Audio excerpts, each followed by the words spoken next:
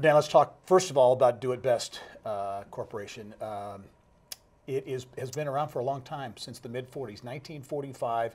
The second largest co-op in the industry. But a lot of people don't know about Do It Best. That's right. That's right. A lot of people don't know about us, and I would say two answers to that. One is it's a little bit by design. As an organization that serves retailers and members across the U.S. and in 54 countries, our motto has always been, it's a member-first sort of focus. So we've kind of taken a lower-key approach for the organization that serves those members. The other part of that is we really do not do the form of national television advertising that our competitors do. So Ace is a little bit larger than us, Ace Hardware, they're also a cooperative. True Value is, at least right now, also a cooperative, a little smaller than us. But most people are familiar with those names, less so with us. Well, let's talk about the co-op model. How would you assess the health of the co-op model today? Well, actually, you'll find me kind of bullish on the idea of the co-op model. It is a model that works exceptionally well, and really, the genius of it is it's tax efficient. Don't get me started on talking tax issues and things like that. They're not quite as sexy as some of the retail world things, but I love the simplicity and the design of the co-op model because every bit of dividend that's sent out to the owners is tax-free. It's quite an advantage anytime you can operate in that kind of world. And the other thing that I think really lends itself to the strength is the equal strength that relies upon small business in the United States of America. The co-op is successful because individual retailers, independent business across the United States, is actually very healthy and thriving right now. And so one just kind of lends itself to the other.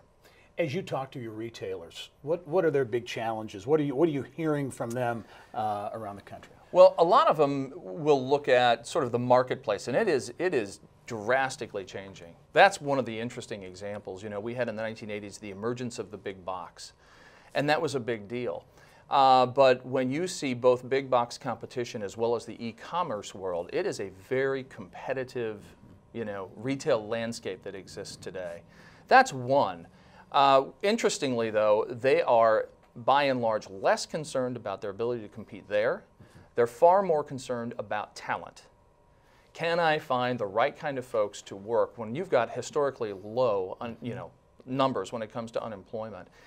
The ability to find and retain skilled staff everywhere within the organization, it puts a lot of pressure on their ability to succeed. Yeah, that's their challenge. And that talent issue seems to permeate every industry out there. It continues to be a big issue. It does. The retailer folks that we deal with, the folks who are in lumber yards and larger organizations like that, they all suffer a little bit from the need for talent. In terms of the home remodeling and the home building industries, talk a little bit about that. If it's how you sense the health of those important sectors. Yeah, it's interesting. I would say there are pockets that had been strong throughout the entirety of the downturn, but we've just seen gathering strength since then. We're out of the recession, far past it. And you have a lot of strength in single-family home construction, multifamily. You've got a lot of the repair remodel. All sectors of that are working very, very strong. You've got record high lumber prices on top of that. The biggest issue that really is restraining growth is the ability, again, for talent. You've got a lot of folks who are in the builder community, the contractor community, in the downturn who left to do other things. And so the real governor on that ability to grow has been just the talent need for folks to actually work through that pipeline. The demand is so strong right now, you can't even serve it. Yeah.